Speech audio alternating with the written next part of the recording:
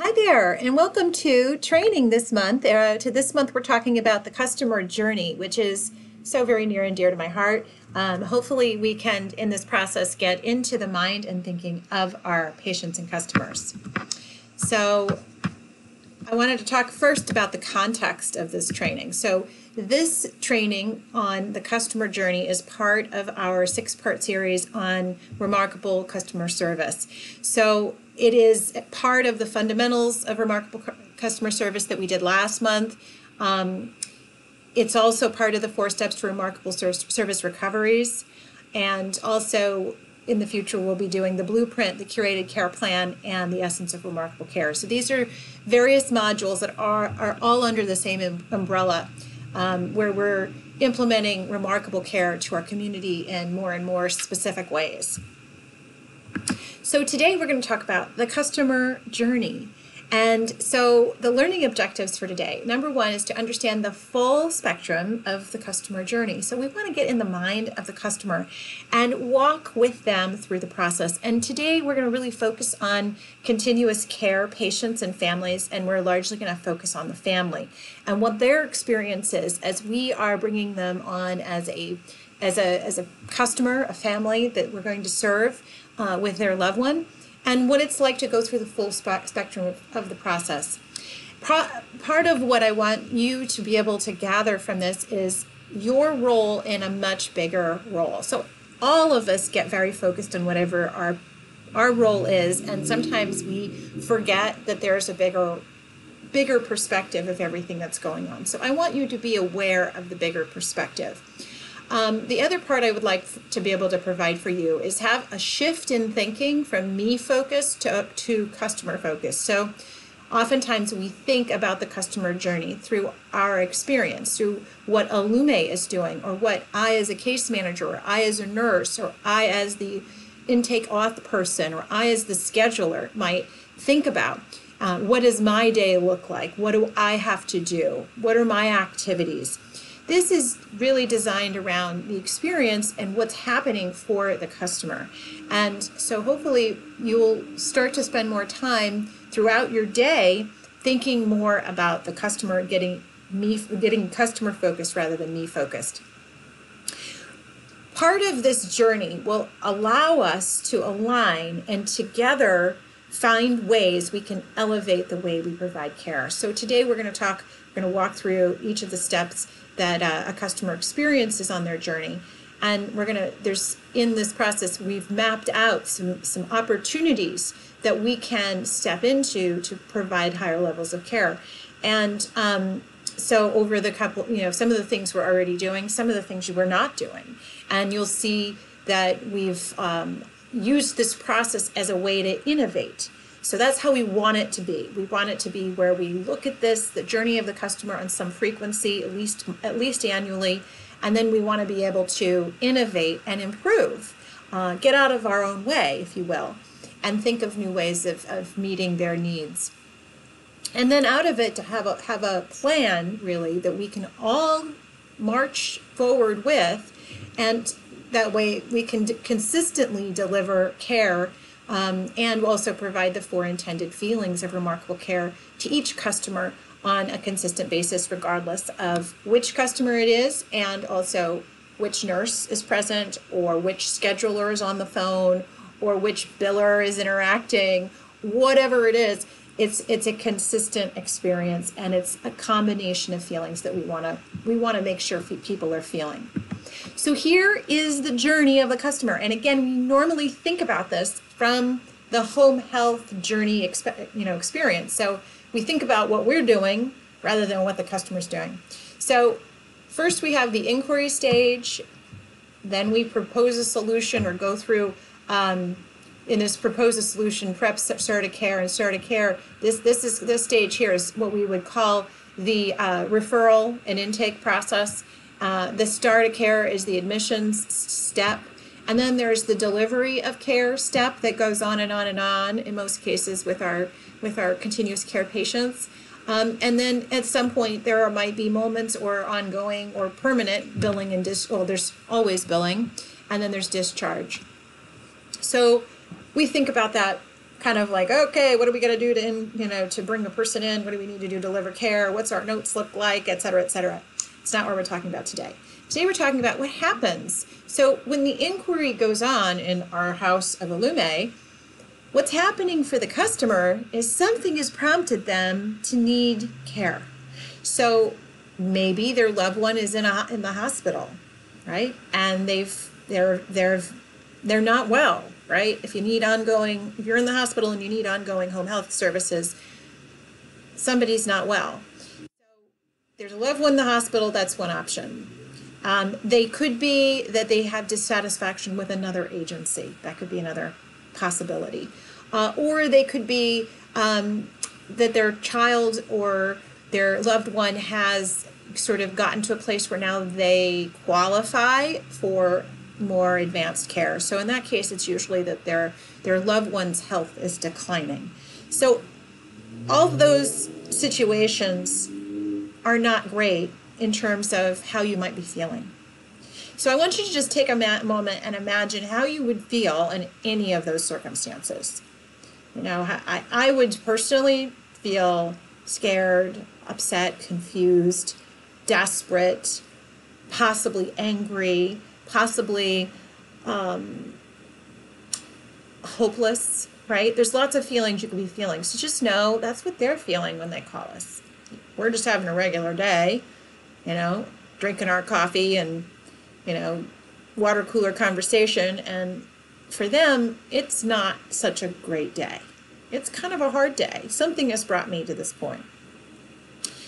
All right, so then next you go through this process where we're preparing for them, right? And that can be a process. That can be, many weeks, right? So for all of you who aren't involved in the process of onboarding a new patient, that what we call the referral and intake process, it could take weeks, maybe months, and usually months, hopefully not too many months, to be able to actually onboard a patient. And it's largely because putting together a schedule is complicated. It's also about making sure we have all the authorizations for billing in place and all the coordination of care with the physicians, etc. It can be very, very long time. So from the perspective of a patient or a family, they're going through a lot, right? They're waiting. Maybe they don't have care. Maybe their loved one's in the hospital. It's not easy. So again, they're not feeling great. And then they have delivery of care. We start of care. And in the start of care, it's a big moment, right? They're excited, they're hopeful, or maybe they're nervous. And all these people come to their house. It's new people in a lot of cases. Usually it's a lot of new people. Sometimes there's some people that came from before. But it's uncertain, right? And then you start delivering care, and it's on one hand really, really great and exciting, but there's things about it that are hard. And by the way, life goes on, right? So I've still got my child who's very sick and has to go to the doctor all the time, and there's call-outs and so forth. So there's all these things, these moments that happen. So there's that transition, concerned about safety, new team, new process. And then there's the discharge. If there's a discharge, it's really because either they've gotten better and they're free of needing, home health, that they're able to live independently, which is fantastic, and we want to celebrate that. Oftentimes it's because they're transferring back to the hospital and they're sick, and that's not so fun for the family. And other times it's because they're dissatisfied and angry with our care, and they're transferring to another agency. We never want that to happen, but it can happen. So part of this is looking at what is their journey and trying to become more sensitive to their needs. So you want to imagine how they feel at every stage, and you want to imagine how they feel, what's their journey today in your interaction with them. What's their life like today? What's happening for them? And think about what feelings we would like to incite, what experiences we would like for them to have. Like, we get out of our own head of what we want and how we want the day to go. Think about what we want to bring to them. And then how do we construct and generate experiences that can be positive for them, especially if they're having a difficult experience, and sometimes it's a difficult experience with some member of our team or something we haven't done. So we're going to look at the journey of the customer. And as we do this, you'll see that there is always the opportunity in a story to have a hero. And so we always want to make sure that we identify who the hero is in the story. And very often, we think we're the hero. We're supposed to come in and save them. But really, what we want to do is make them the hero. We want to come and uplift, empower, support, heal, nurture, so that they can be the hero. They are the mother, the sister, the caregiver of this person. They are the one who's going through the journey. It's not our journey. We are not the hero. So just keep that in mind as we go through this process. You always want to try to help, but make sure that you don't put yourself in the hero's role. All right, so we're going to look at each step of the process, and this is the part of the process that we did at the roundtable, and we're going to ask, what is the customer doing, experiencing, what are their wants, needs, and preferences, and what can we do to provide remarkable care?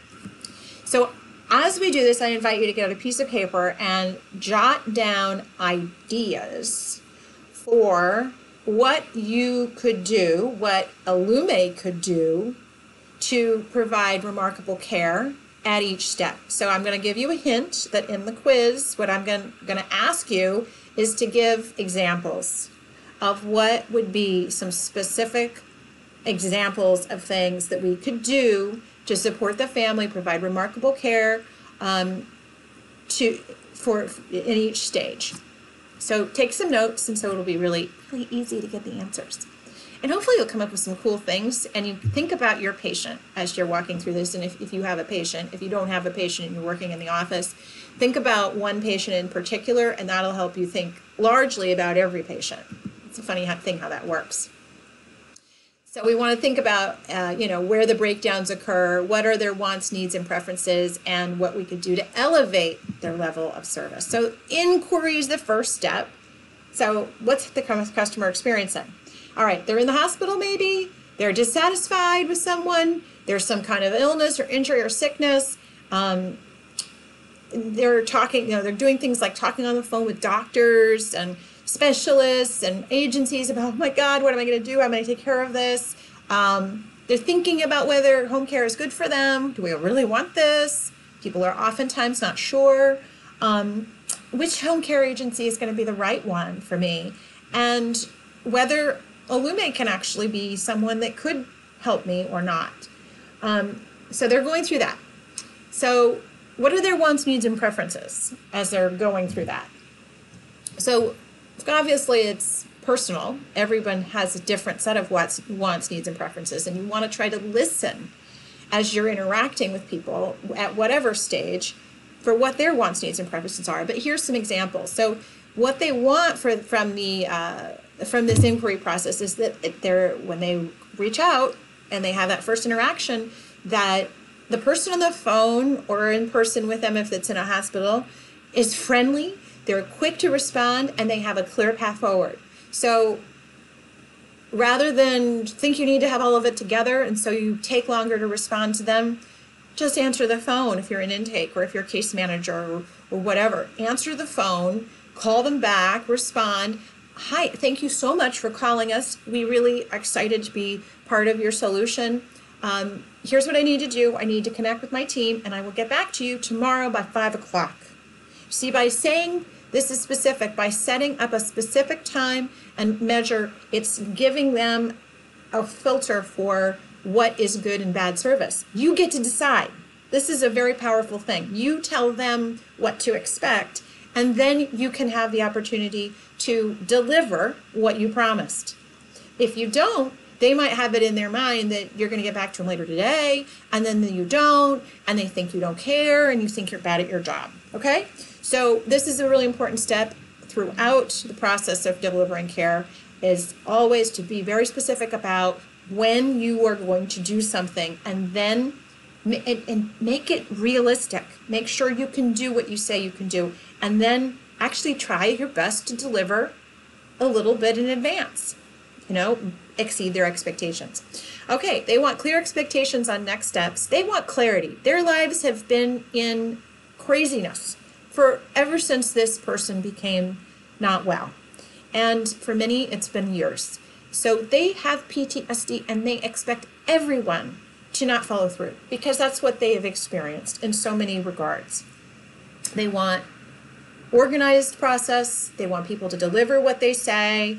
They want to know what's happening without having to go ask all the time. They want information to come to them naturally on a frequency in a format they can understand. They want us to tell them the truth.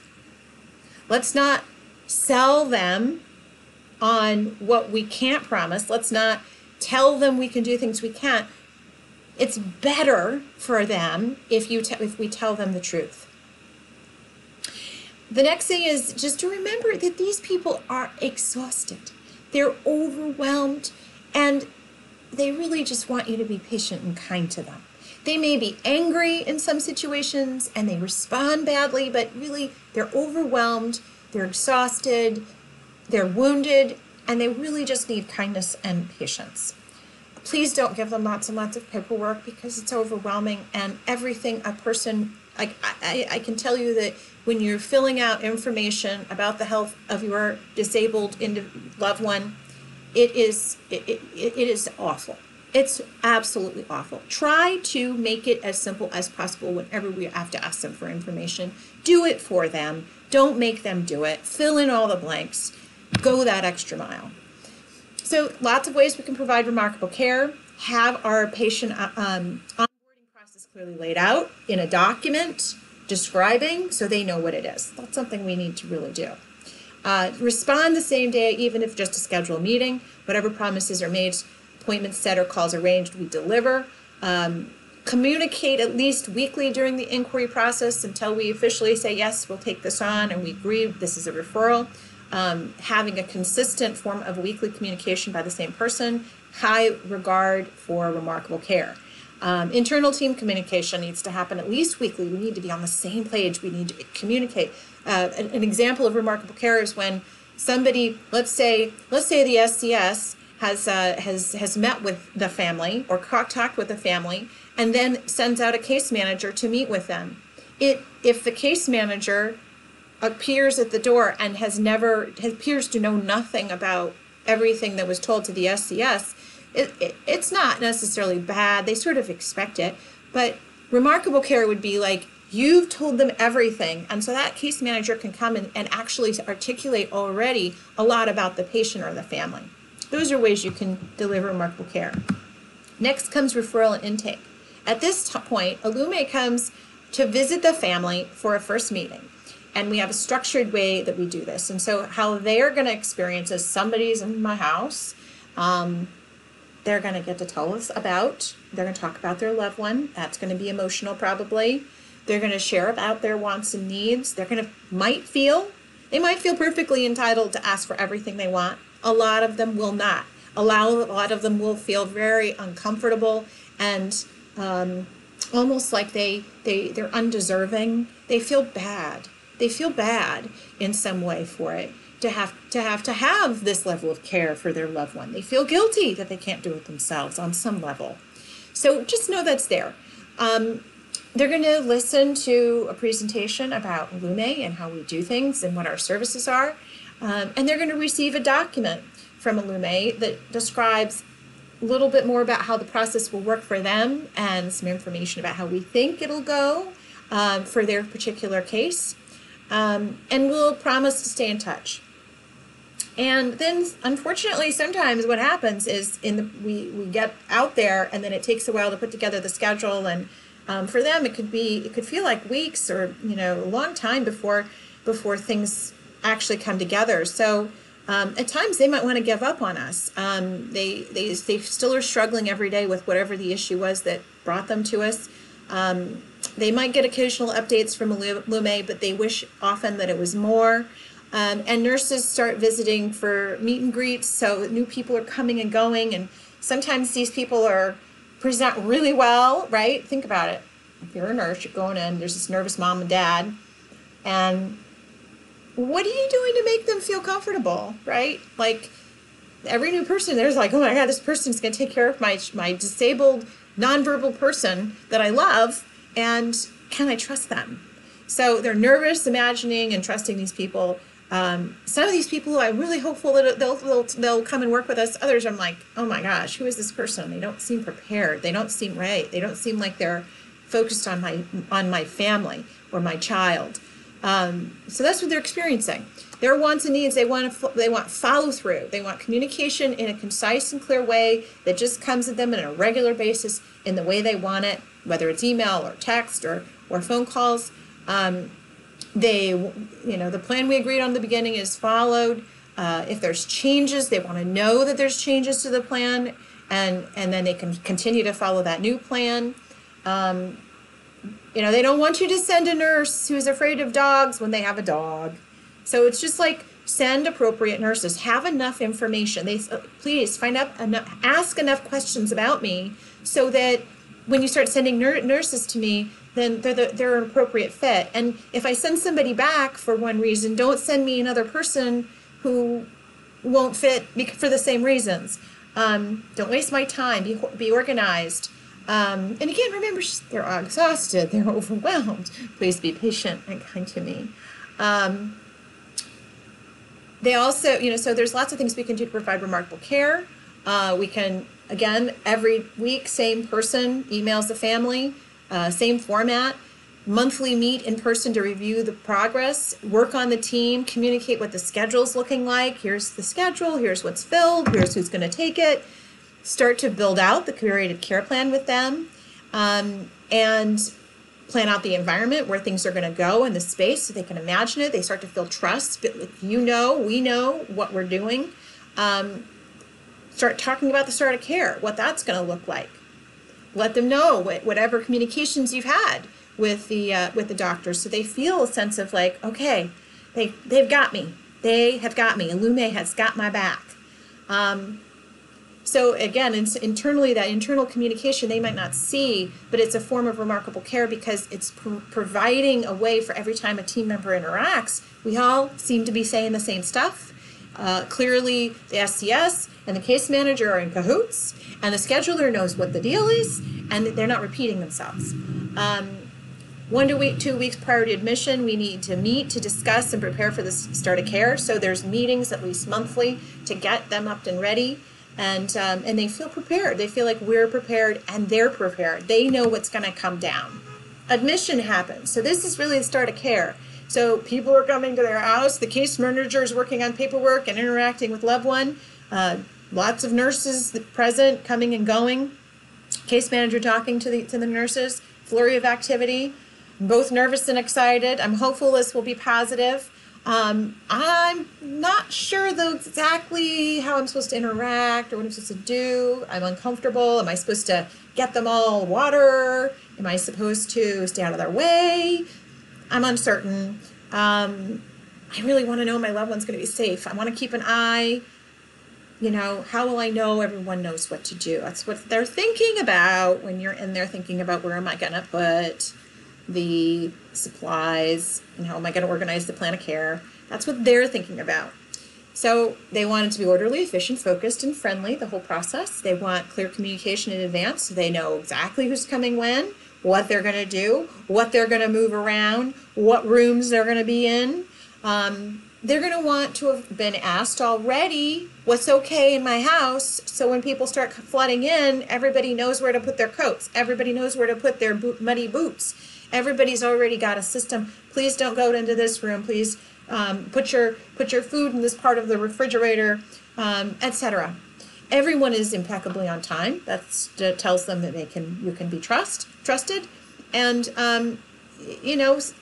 depending on the person, they may be wanting to be very present and heavily involved, or they may not.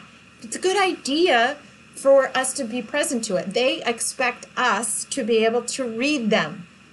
Okay? They are screaming out all the time messages about what their wants and needs are through their body language, through the things that they say, sometimes indirectly. They're telling you what they want and need, and they expect you to listen to them.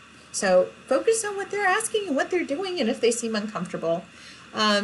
Everything we should do to provide remarkable care: be prepared, communicate prior to the admission, Arrive with a beautiful welcome gift. Let it be a celebration.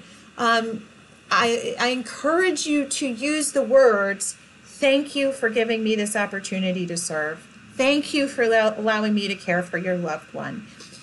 This kind of language communicates you are honored to be there. Thank you for the opportunity to serve. All supplies should be pre-ordered. Organizational tools should have been pre-purchased, and everything should be in place with labels. Everything should have a place to go. Follow the curated care plan. Show evidence of having listed wants and needs and preferences. Try your best on that first day to deliver wow. Explain the plan of care and how the nurses will interact with their loved ones so they have a good, positive first day. All right, now we go on to provide care. And this, goes on for weeks, months, years. So there are all kinds of feelings that the patient, the family is feeling. So they might be nervous about care and safety, right? Why is the nurse sneezing? Does she have a cold? I'm going to give my person a dreaded flu that's going to send them to the hospital.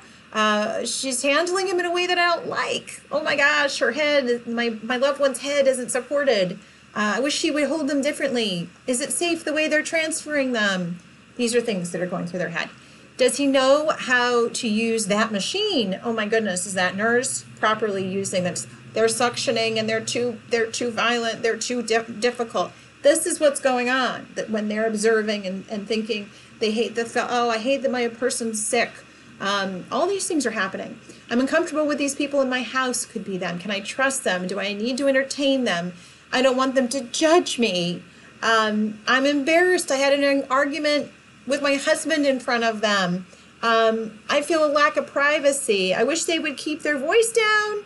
I wish they wouldn't slam the door. I wish they wouldn't feed treats to the dog. I wish they would take off their body boots. Like all these things, just throughout the time you're there.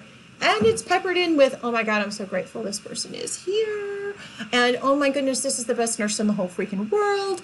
And oh, my loved one is so cared for. I finally cannot have to focus on their medical needs. I can sit and connect with them. So that's happening all while you're delivering care. So what do they want, need, and prefer? They want you to fill this. We want a full schedule. Please don't call out. They desperately can't stand it. It screws up their life when you call out. It's much better if you know in advance you're not going to come and you give them time so that they can work out their life. Call-outs are the death for these families. It's PTSD all over again. Please read my spoken and unspoken messages about what makes me comfortable is what they're saying all the time. Please don't make me ask multiple times, as I feel bad asking you to put your shoes in this place, right? I feel like a jerk that I have to ask you.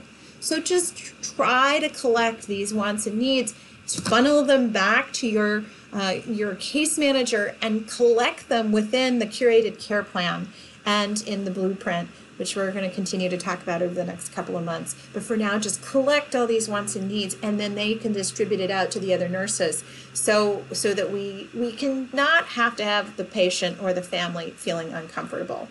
Bring a quiet sense of joy to my home. That's their secret wish, that you'll bring some joy to a place that might have some darkness, right? Some sadness. And remember, they're exhausted, they're overwhelmed. Please be patient and kind to them. Lots we can do. There's a lot of things we can do. So one of the things we're working on right now is an incentive and compensation structure that encourages nurses to work difficult shifts or second, third, and over weekend shifts, difficult to fill shifts. We want to praise our nurses for excellent care, attendance, and customer satisfaction. We want customer satisfaction surveys that we send out regularly, and we do them regularly, but not as regularly as I think we need. And we need to be willing to really dig in, respond, and make direct improvements, which I don't think we've done as well as I'd like. We need to use the blueprint, which will be rolling out next month, and the curated care plan, which will roll out officially the month after that, to really ensure the team is providing remarkable care. And they also, I think, need to see some goodwill visits. Owner needs to come and visit every family at least once a year. The administrator in SCS needs to come and make a visit at least biannually, maybe also the general manager, so we can all get a pulse on what's happening and try our best to really be an ambassador for making things better. And it also to make things better for the families, better for the nurses, better for the whole environment and the ecosystem. Also, looking at the role of the scheduler, I think, is really important. The scheduler has this wonderful opportunity to provide remarkable care to both the families as well as to the nurses. And so having more opportunities for that, the scheduler to be that ambassador of remarkable care, weekly communication with the families, monthly emails about how we can improve, how we can do better, contributes to the curated care plan, keeps the schedule full. So there's lots of ways we can provide care at a deeper and a more profound level. Discharge, so this happens when either your loved one is doing great and things are going fantastic and mom and dad are feeling happy, or their loved one's gone back to the hospital and it's not a happy time, or they're angry with us for some reason. Something has gone wrong, service has gone sideways, and they're leaving us for whatever reason. We hope that does not happen. So any of those cases, we want to honor their wants, needs, and preferences. We want to make the process of discharge simple and easy. We want to focus on, they want to focus on their loved one and not on Illume. They want to make the transition safe and easy. And remember, they're exhausted and overwhelmed. Please be patient and kind to them. So we want to do what we can to provide remarkable care, to make sure our goals, all goals or concerns are met, give family resources to get ongoing help, transition care to family, hospital, other agency with impeccable professionalism, and addressing issues directly and with love. So if we screwed up, we need to own it. We need to use what we learned in last month's remarkable customer service about how to resolve issues and complaints. Apologize, right? Until they really can't say they're upset with us anymore, and then find a constructive solution and follow up. Also, patient satisfaction surveys, right, at the end, and make sure we understand what's gone on, and if there's anything we could have done better. Sometimes the feedback after a discharge, they'll be more honest with us. So those are all the steps of our process, right? So we went through each step from inquiry to discharge, and so we want to look at this for the whole company at least annually, and for each patient at least annually. And we also want to bring this back up whenever there is a failure of service, whenever there's a complaint, whenever something goes wrong. Let's look at the full scope of what's going on, where we are in the process, and how we can get in the mind of the customer, anticipate their wants, needs, and preferences, and figure out specific ways that we can deliver remarkable care. It's also really important that all of you contribute to this, because you are the ones in the field touching and feeling the customers, the families. You know so much better than certainly I know what their wants, needs, and preferences are, and what would be remarkable for them. So please, please, please always use the opportunity to communicate and share with your case manager what those ideas are. So ideally what we want to do is fill the space around us and all the places we go with our 4 intended feelings of remarkable care. And those are, we want people to feel cherished, okay? Not just happy, we want them to feel cherished, right? Think about something in your life that you cherish, right? You want, like, my sweet, sweet, sweet, sweet children, right? Oh my God, I cherish them. I cherish my husband and my marriage. I cherish that. So we want people to feel a connection that you cherish them. You cherish them. You honor and love them appropriately.